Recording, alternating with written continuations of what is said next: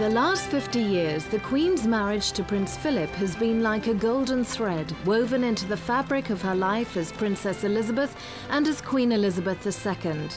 In the massive change which her kingdom has undergone during her reign, the Queen's relationship with Prince Philip has been a welcome constant and a source of reassurance to her subjects.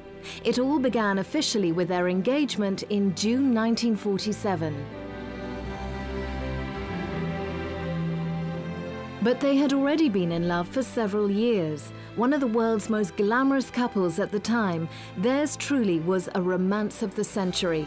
In November 1947, amidst cheering crowds, they made their way to Westminster Abbey to be married in a magnificent ceremony.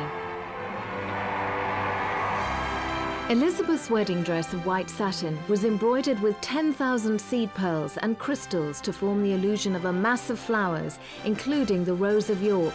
The train, over 18 feet long, proved almost too much to handle for her pages, her cousins Prince William of Gloucester and Michael of Kent. When the royal couple appeared on the balcony of Buckingham Palace, they were greeted by huge crowds.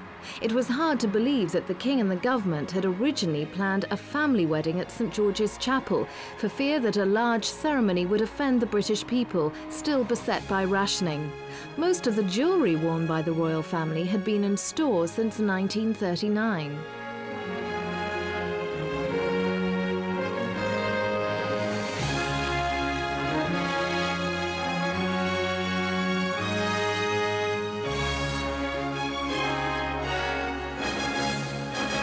One of the most striking things about it was the first joyful royal event there had been since the war.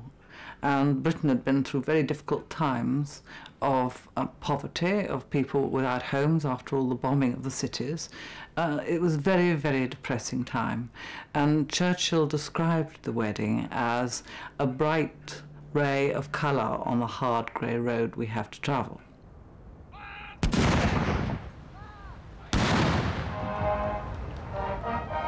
Many of the landmarks of the Queen's life with Prince Philip, including Philip's 70th birthday, have by necessity been official public occasions. Consequently, to many of her subjects, the Queen's relationship with her husband has sometimes seemed essentially formal. Even their departure for their honeymoon had to be supervised by countless officials. But as they left by train for Broadlands, the country seat of Philip's uncle Lord Mountbatten, it was quite clear that the future Queen was looking forward to spending some time alone with her bridegroom. It had been a long wait for both of them.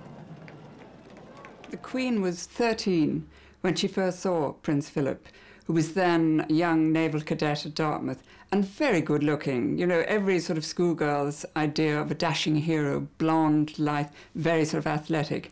They then met some years later, and of course it was so different then. A courtship was conducted perhaps at a distance, but the Queen had met the man she loved, and I would think has never stopped loving. Perhaps their happiest time was between their marriage and her accession to the throne. Prince Philip rejoined the Navy and was stationed in Malta. Here, for much of the time, the princess had the freedom to enjoy the life of a naval officer's wife. For Princess Elizabeth, it was like flying out of a cage. After all, she'd been brought up during the war at Windsor Castle, very much isolated. And there in Malta, she just lived the life of any naval wife, going to dances, going to parties, going to beach parties, just living a totally normal life. And it was perhaps the happiest period of her life. During this near idyllic period, Prince Charles was born. Charles's grandparents, George VI and Queen Elizabeth, his great-grandmother Queen Mary, and the entire nation were as excited at the birth of the second in line to the throne. Sometimes Princess Elizabeth and Prince Philip shared their enthusiasm as new parents with the newsreel makers of the day, anxious to show the progress of their son to his future subjects.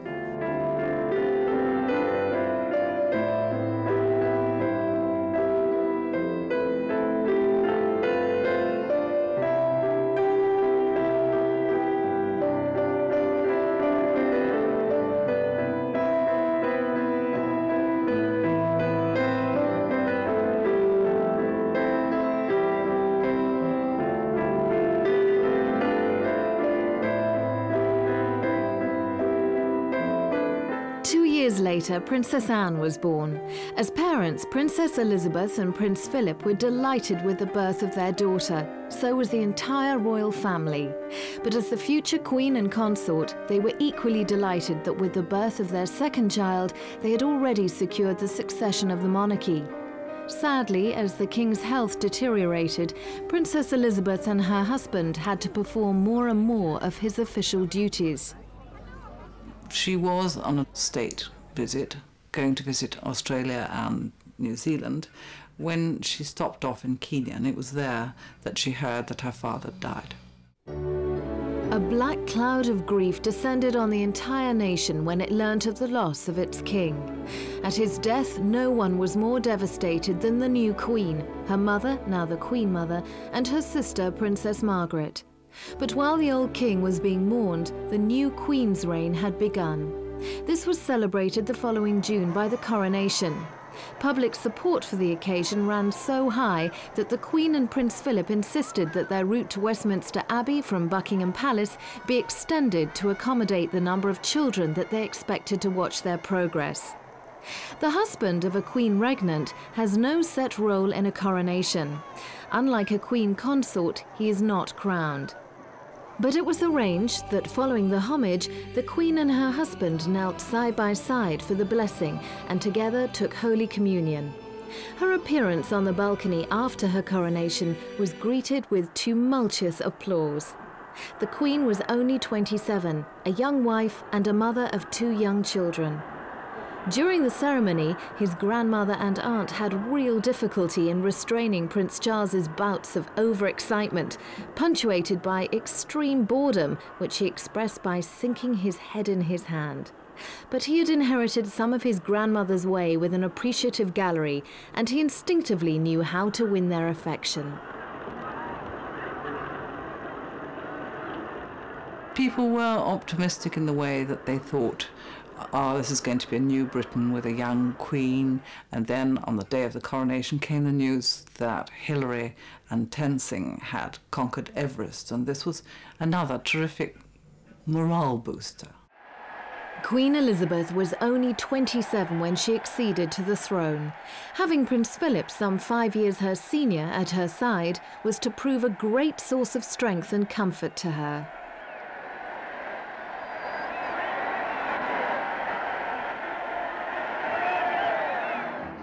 Within 5 months of the coronation, the Queen and Prince Philip made amends for the official tour they had abandoned on the death of her father by embarking on a 6-month tour of the Commonwealth. In all, they travelled some 43,000 miles. Travelling abroad, they seemed to go from one official engagement to another with hardly a pause in between. Some critics have argued that the Queen was so preoccupied with her duties, it appeared both she and Prince Philip were guilty of neglecting their duties as parents. A queen from far away, but as your queen. And as a part, I shall get to know you well and learn something of your achievements and your problems. Well, I think basically we have to remember that Prince Charles and Princess Anne were born before she came to the throne, when she was still just the heir to the throne, and so she had more time, she had a more private life. As soon as she acceded to the throne, she had so much to do, so much to learn, huge Commonwealth tours to do, which in those days, before jet planes had really caught on, took months. After long absences abroad, the Queen and Prince Philip saw their children and grandmother as soon as they could.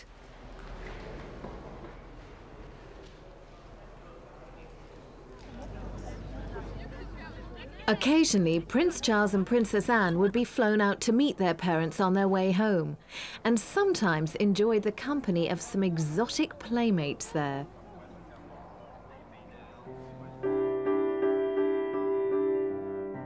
Sometimes the Queen and Prince Philip were able to relax with Charles and Anne in the tranquil setting of their royal homes at Sandringham or Balmoral. At Balmoral especially, the royal family were in some ways part of the local community, which had known the Queen since she was a little girl. Consequently, the Queen and Prince Philip could happily take their children to local events, and therefore, to a great extent, enjoy the outing just like any other family. No doubt the Queen would have welcomed many more occasions like these. But the business of being Elizabeth II and Prince Philip goes on almost round the clock. Between the trooping of the colour in the 1950s to the state visit of the Emir of Kuwait 40 years later, she has barely had a break from her official duties. She must have accompanied state visitors on this route to Buckingham Palace more than 100 times.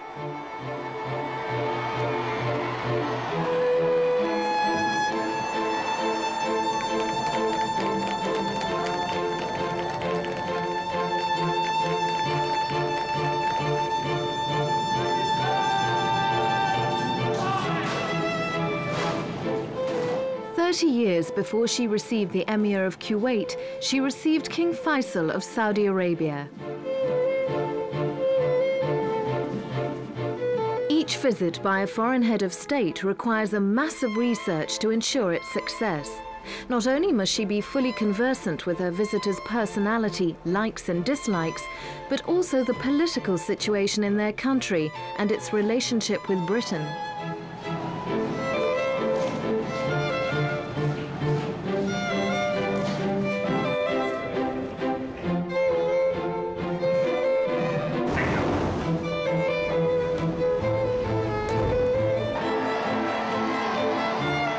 One of the climaxes of the Queen's reign was the Silver Jubilee of 1977. 1 million people packed the Mall to cheer the Queen and Prince Philip as they rode in the Golden State Coach from Buckingham Palace to St Paul's Cathedral for a service of thanksgiving.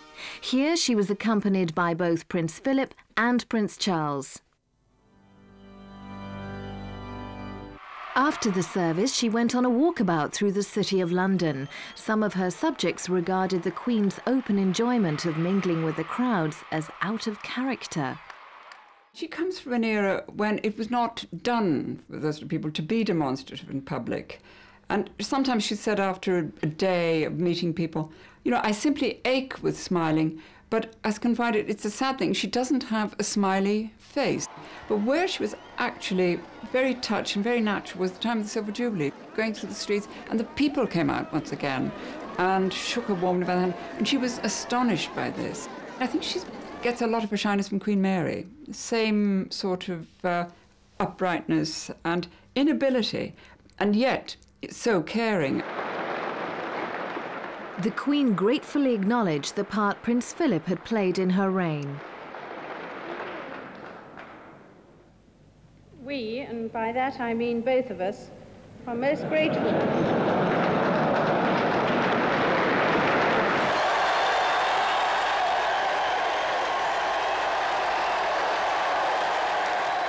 Earlier, she reiterated the pledge she had made as a young princess in 1947. I declare before you all that my whole life, whether it be long or short, shall be devoted to your service and to the service of our great imperial family to which we all belong. God help me to make good my vow, and God bless all of you who are willing to share in it. The Queen made that declaration near the end of the royal tour of South Africa in 1947. One purpose of the tour was to thank South Africa for its effort in the Second World War.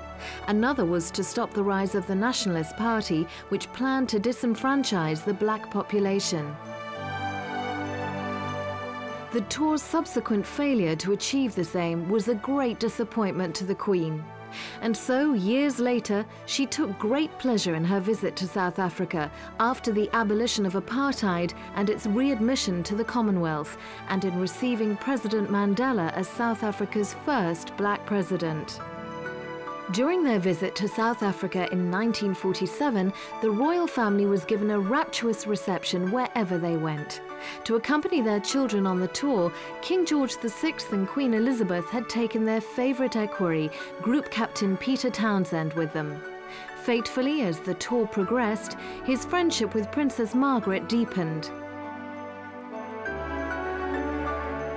Her wish to marry Group Captain Townsend after his divorce from his first wife became one of Elizabeth II and Prince Philip's most difficult problems.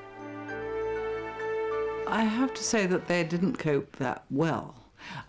Firstly, they tried to pretend that the problem didn't really exist and that it would go away, and that probably Townsend and Margaret, their romance wouldn't last. What was interesting about it at the time was it was the first time that the public really felt that the royal family's private life was part of their life and that they had the right to comment on it. When Princess Margaret went to the East End with a friend of mine to visit settlements there, all the women in the street would say, you know, go for it, Meg, you know, you do what you want. Now, this is the first time that the royal family had experienced that kind of personal interest in their private affairs. For allowing her sister's love match to be vetoed, some critics have accused the Queen of cruelty. I think the Queen behaved beautifully and very humanely to her sister. I think perhaps very early on steps might have been taken to part the couple before it got too serious, and nobody did anything. It was a very difficult time for Princess Margaret. After all, her adored father had died, and she still felt his loss, and she found in Townsend a very sympathetic shoulder to cry on, and he was very popular with the royal family, particularly with the Queen Mother. And he and the Queen Mother and Princess Margaret very much part of the same circle at Clarence House. Unlike previous Dowager Queens, the Queen Mother did not bow out of public life on the death of her husband. On the contrary, she issued a declaration that she wanted to continue with the good works that she'd been carrying out whilst Queen, and ever since she has remained a pillar of the monarchy and a source of strength to her daughter.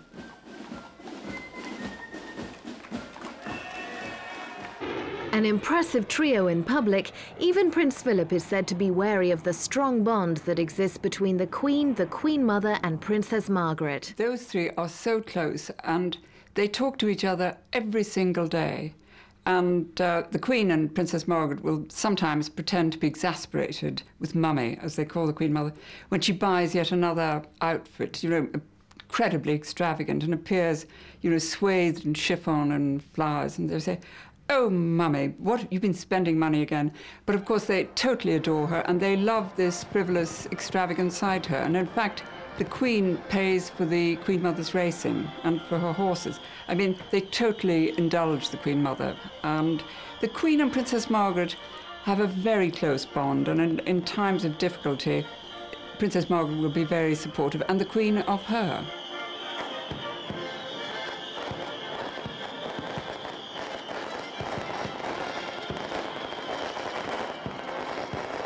When she was a child, she was taught to keep the wrapping paper from her presents and the ribbon, and it all had to be flattened out and put away, and the ribbons rolled up. And I think these are habits that stick with you. You will still find the Queen in Buckingham Palace, perhaps with a small electric fire. I think it may run to 3 bars, but and very often she'll put on 2. But she likes to be thrifty. And this is very sort of aristocratic in a way. But as I say, it's curious because the Queen Mother is not thrifty at all.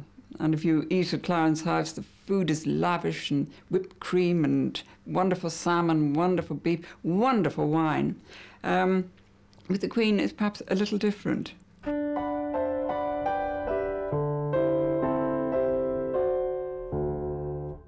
In February 1960, the Queen gave birth to Prince Andrew, her 3rd child, almost 10 years after Princess Anne was born. The Queen had been thrilled to find herself pregnant again and described the future Duke of York as a welcome surprise. She and Prince Philip completed their family with the birth of Prince Edward 4 years later. Some commentators have claimed that the Queen and Prince Philip had an easier time with their 2 younger children. As growing children, both Andrew and Edward seemed more at ease than their elder brother. Perhaps this was because their parents took a more direct approach in their upbringing. So why did they leave a gap of nearly 10 years between their 2nd and 3rd child? She was just too busy. I think the Duke of Edinburgh thought that 2 children were probably enough. They had, after all, a boy and a girl. That was enough to ensure the succession. But then I think, as the Queen, like many of us, at a certain age, becomes a little broody and thinks how nice to have a baby, and that's what happened. Once you have one baby, you ought to have another to keep you company. All of Prince Philip's sons followed him to Gordonston, where he had been one of Kurt Hahn's first pupils. He is very much a boss in the home. He was the one who decided that the boys should go to Gordonston, whereas the Queen herself might have preferred Eton. We know that this has not been an immense success, and the poor Prince Charles was deeply unhappy there. But I think the Queen felt particularly that in her marriage it should be a traditional marriage of her time, in which the husband called the shots and the women ran the house. And also I feel that she had to compensate, felt that she had to compensate for the fact that she was, in essence, the boss, and this dominant male, macho man, that the Duke of Edinburgh had to take second place in public anyway. Throughout his marriage, Prince Philip has pursued many public interests of his own. The most famous of these has been the Duke of Edinburgh's award scheme, which he launched in 1956. Since then, over 2 million people have met personal challenges and enjoyed many forms of recreation which they would never have undertaken but for the scheme's existence. Where are the rest of them?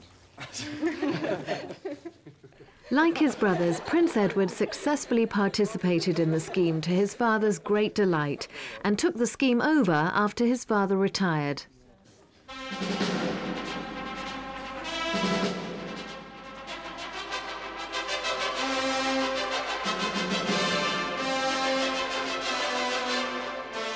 (1973) saw the marriage of Princess Anne. It was celebrated with a royal wedding in Westminster Abbey, as befitted the only daughter of the Queen and Prince Philip. In the spirit of the times, Anne married the untitled Captain Mark Phillips. There was a substantial gulf between their social backgrounds, but they were united in their passion for horses. Mark Phillips was a member of the British Olympic team when he met Anne in 1968. The Queen and Prince Philip were apparently happy about the match, and so were the British public, who turned out in vast numbers.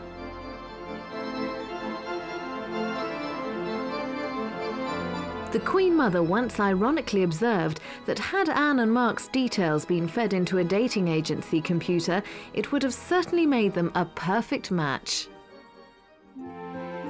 Princess Anne's marriage was to end in divorce, but not before it had produced the Queen's first 2 grandchildren, Peter and Zara Phillips.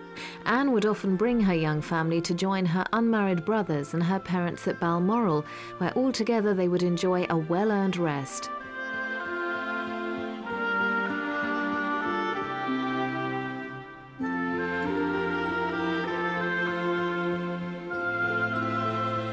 Amidst the tranquility of the countryside, it's hard to imagine the Queen and Prince Philip having their differences. But when the Queen is cross, how does she show it? The Queen will call Prince Philip darling, but if she's in public or she's cross with him, she'll call him Philip. And one knows then that things are a little glacial. And the Queen is not the sort of person to lose her temper.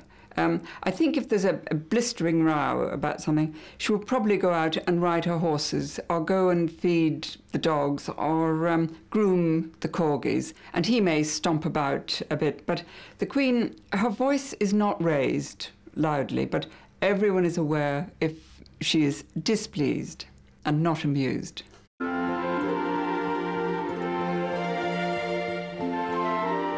It was at Balmoral, whilst on holiday with the royal family more than 50 years ago, that Prince Philip unofficially asked the Queen to marry him, and she unofficially agreed to it. Since then, it's been the scene of countless private celebrations, often with just the royal corgis for company. The Queen, an excellent horsewoman, has always had a passion for racing and has been a significant owner since she inherited a string of horses on the death of her father. An early victory was in the year of her accession at glorious Goodwood. It was announced during the meeting that the Queen had leased the colt Gay Time from the National Stud. So it was a fitting climax when, on the last day of the meeting, Gordon Richards, riding for the first time in the Queen's colours, rode Gay Time to victory in the Gordon Stakes.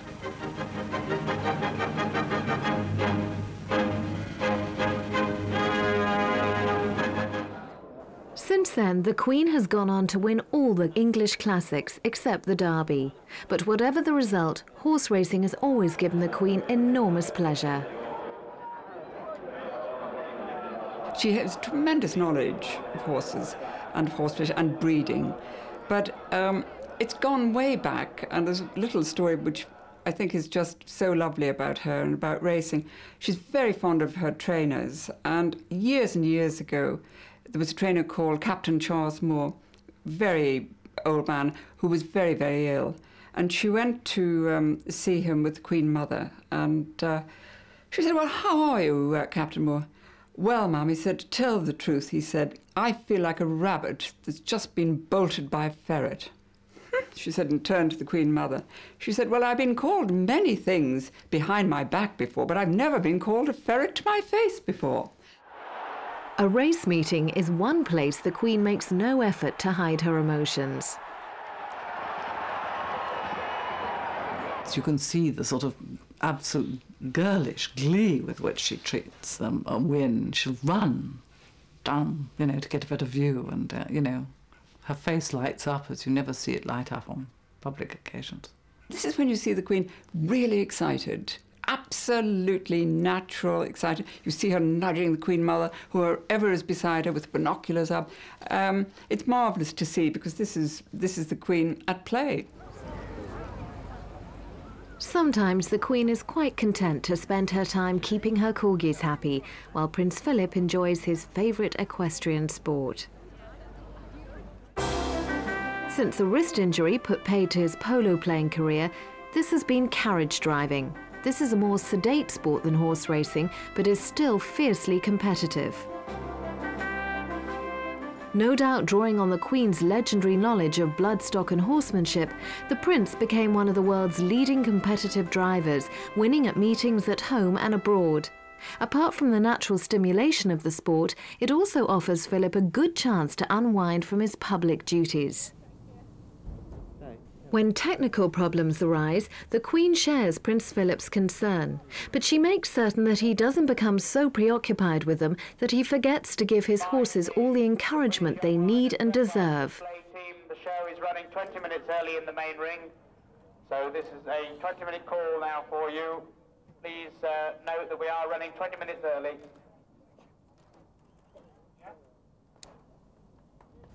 A favourite competition of Prince Philip's has been the Harrods International Driving Grand Prix, which is held on home territory for him, Windsor Great Park. Prince Philip is never averse to winning, but more important to him is the chance to compete and the challenge each course presents.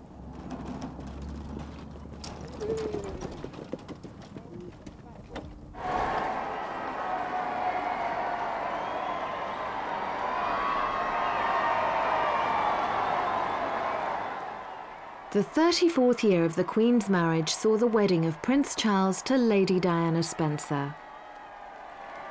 The tragic death of Diana, the Princess of Wales, makes it impossible to recall this event without extreme sadness.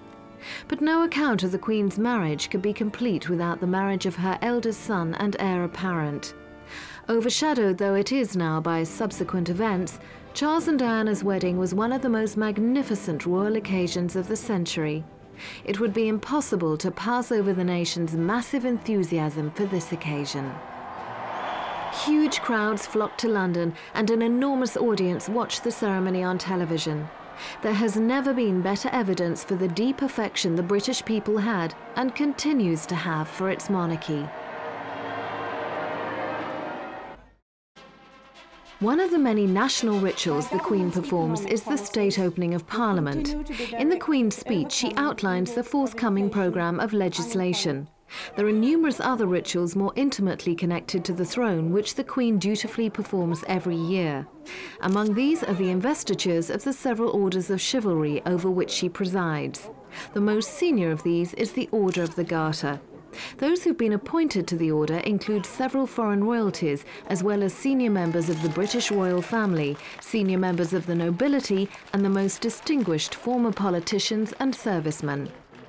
As a Knight of the Garter, Prince Charles used to attend these ceremonials with Princess Diana.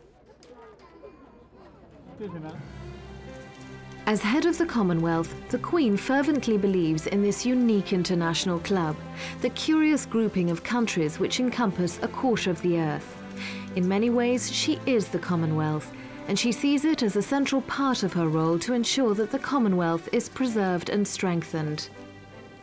Since she came to the throne, virtually every nation in the Commonwealth has achieved independence, and most of them have opted to be republics so that the Queen is no longer their head of state. Many people believed that, because of this, the Commonwealth would disintegrate, but the reverse has proved true. Prince Philip has shared the Queen's commitment to this family of nations by accompanying her on all her Commonwealth tours. He has also undertaken several tours on his own to some of the more remote regions. Despite all the Commonwealth conferences that have taken place during the Queen's reign, it can still prove extremely difficult to get its leaders organised for the official photo. This can irritate the Queen, who is always keen to get the formalities over with so that she can renew old friendships.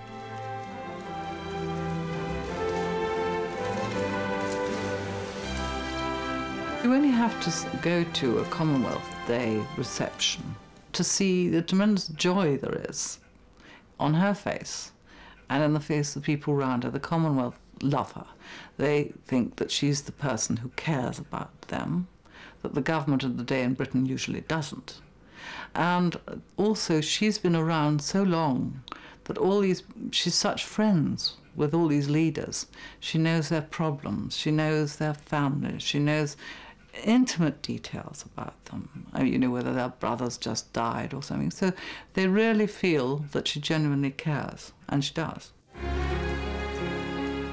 Breaking with all tradition, Queen Elizabeth II was the first English monarch to meet the Pope since the establishment of the Church of England by Henry VIII.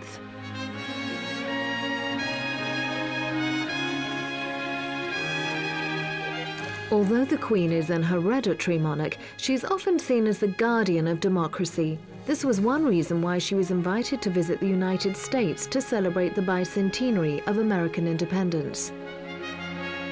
There is a symbolism in the events of such a visit that defies analysis, but which has a way of reaching the hearts of people far and wide.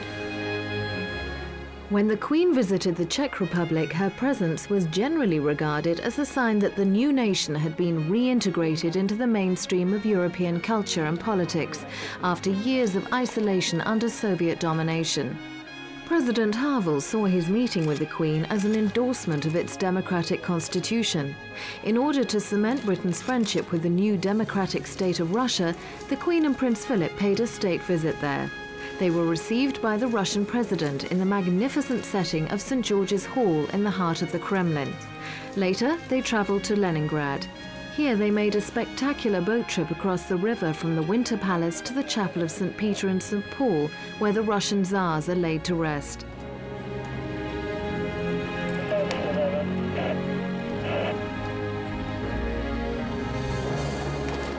They also attended a commemoration of the 600,000 Russians who died of starvation in the 900-day siege of the city in the Second World War.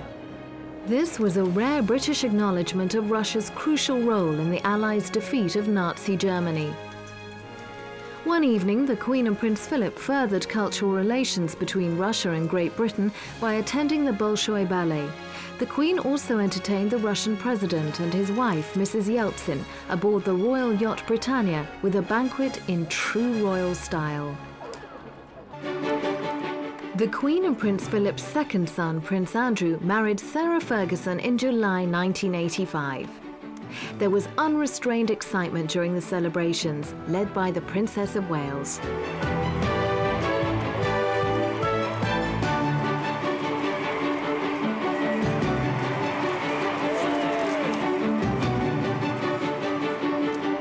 On that heady summer's day, it seemed that the new Duchess of York could only benefit the monarchy with her boisterous informality. It was unprecedented that the Queen stood amidst her subjects. Princess Diana carried the second in line to the throne amongst the throng to see his uncle and his new aunt head off for their honeymoon.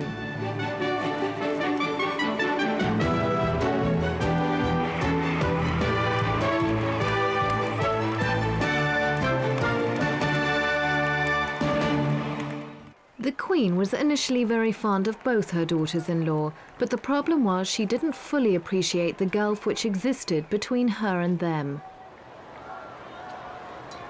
Their backgrounds are so very different from hers. After all, she'd grown up with it. She'd been used to Buckingham Palace, Windsor Castle as a child. She'd been trained for her job for forever.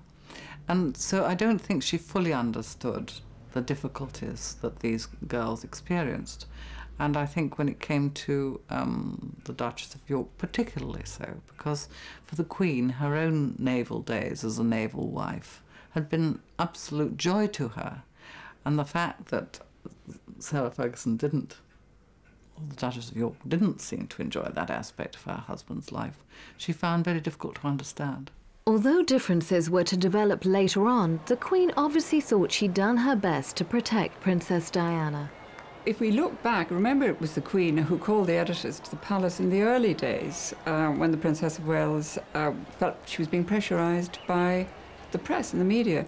And the Queen said, you know, my daughter-in-law's peace must be protected. And she, at that time, moved to protect the princess. Princess of Wales to her was like an adorable, skittish niece. I mean, she just knew Diana from childhood. And so she was indulgent, caring, and a little bit bewildered sometimes. I mean, in the early days, when the princess was married, and they were at Balmoral, and it was a stuffy occasion, the princess would jump up from the table and run round the table and sit on Prince Charles's lap and give him a kiss. I mean, something like that had never been seen before amongst the royal family. The Queen would just shake her head and give a little smile. Whatever her problems with her daughters-in-law, the Queen, like her mother, has always enjoyed a close relationship with her grandchildren. If they're going away for a long time, the Queen likes to stay with them until the last possible moment.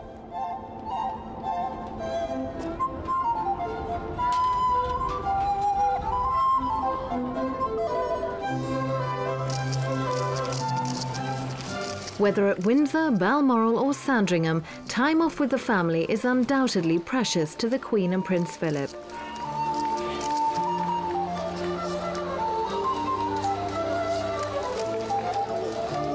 The more private royal surroundings offer their grandchildren the chance to relax and spend time with their cousins, and to keep up with each other's parents.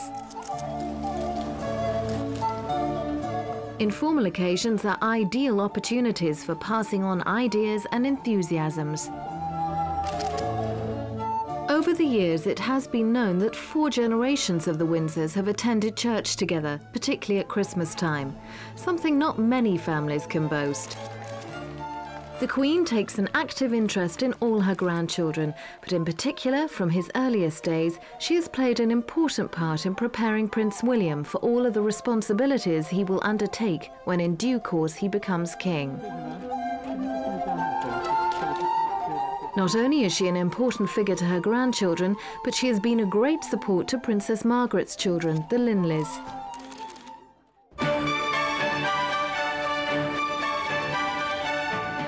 During the Queen's reign alone, Windsor Castle has been the setting for hundreds of state occasions.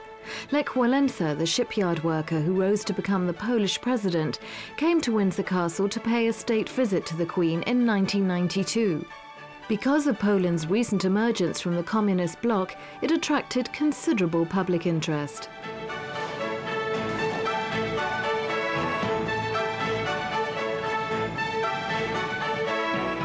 Whatever their previous background, every world leader is given the same ceremonial hospitality and afforded all courtesies by the Queen and Prince Philip.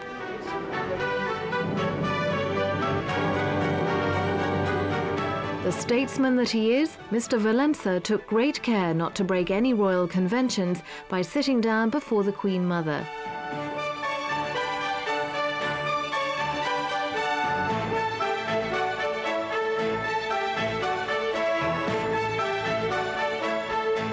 As the occasion progressed, no one had any inkling that this was going to be the last royal banquet in St. George's Hall for many years to come.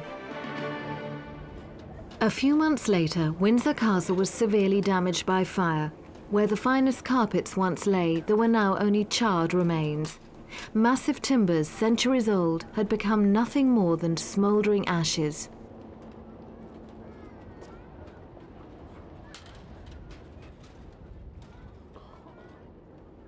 The Queen's grief at the fire and other events of that year were graphically alluded to in her speech at her traditional December banquet at the Guildhall. 1992 is not a year on which I shall look back with undiluted pleasure. In the words of one of my more sympathetic correspondents, it has turned out to be an annus horribilis. I suspect that I'm not alone in thinking it so. It couldn't have been worse, could it? All the children's marriages going wrong one after another, the tremendous scandals in the papers, the constant attention to the royal family's private lives, and then the outspoken criticism of her, which she wasn't used to. She'd been used to nothing but kindness all her life. And when the public turned on her at the time of the Windsor fire and said, no, we won't pay, I think she was deeply hurt and surprised by this. Still, the Queen could not escape the never-ending treadmill of public engagements. No doubt she had to struggle to keep up appearances when she welcomed the President of Malaysia to an official banquet at the Dorchester Hotel. But the Queen and Prince Philip treated the Malaysian leader and his wife with all their usual charm. If the rift between the Princess of Wales and their son Prince Charles was troubling them, they made certain they did not spoil the occasion for their guests by betraying any sign of it.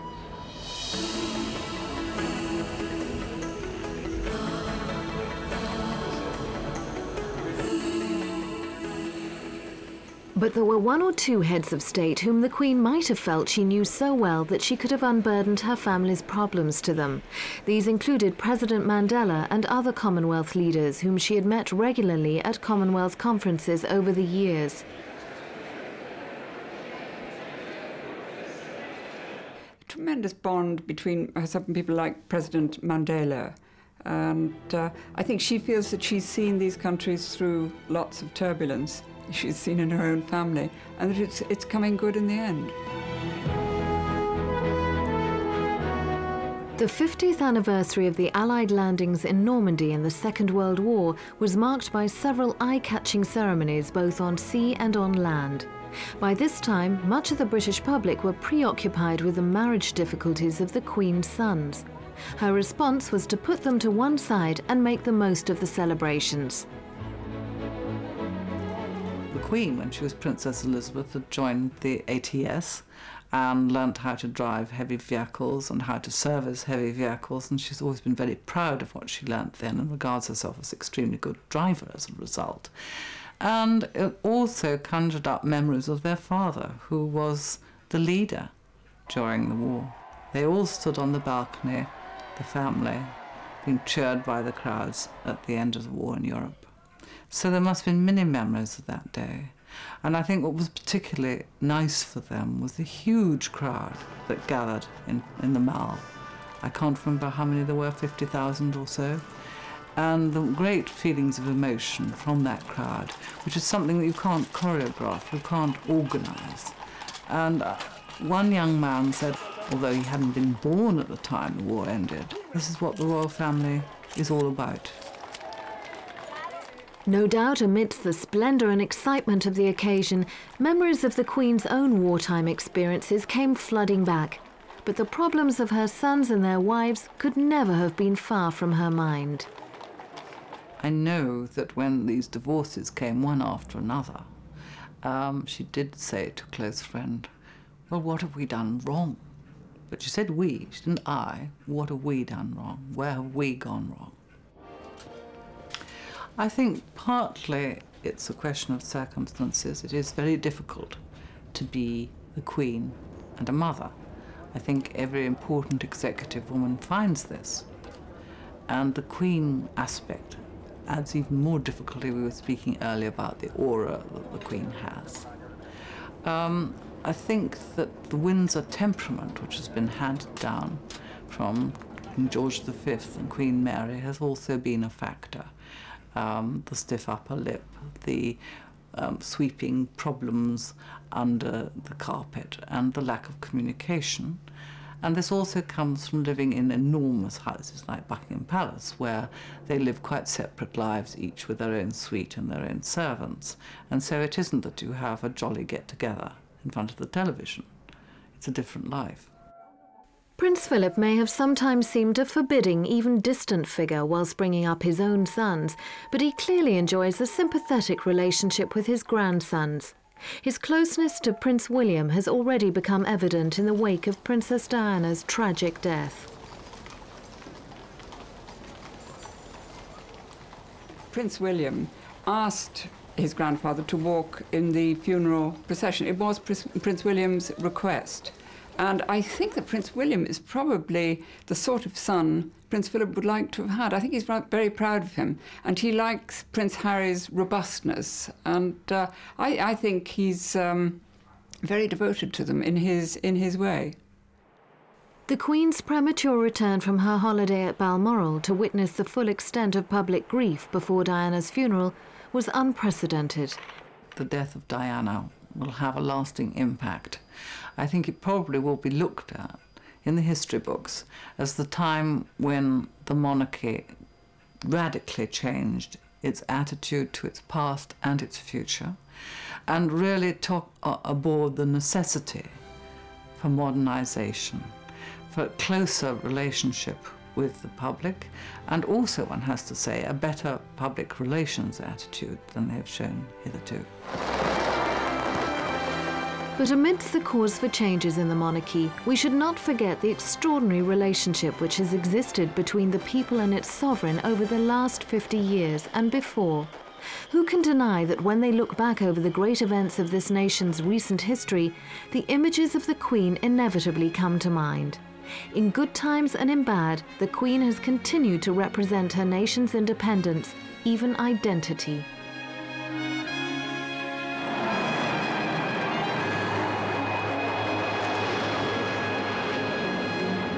Prince Philip once claimed that the monarchy exists not in the interests of the monarch, but in the interest of the people.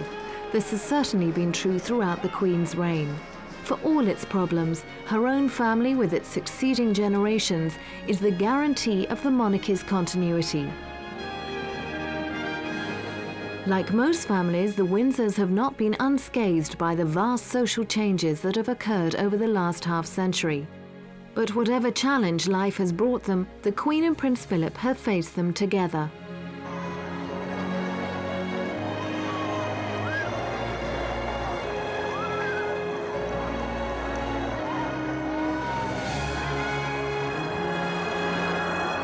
Thank goodness that while her subjects look forward to their monarchy changing with the times, there is so much the Queen and Prince Philip can look back on with pride, not least that royal romance which began over 50 years ago.